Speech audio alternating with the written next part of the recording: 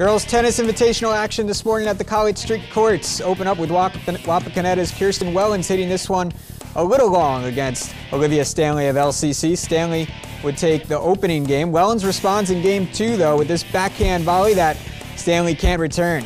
And check out this shot here by Stanley. She's able to squeeze this one just inside the back line to earn the point. Stanley serving now. Wellens returns and gets it down for the point. Nice backhand winner.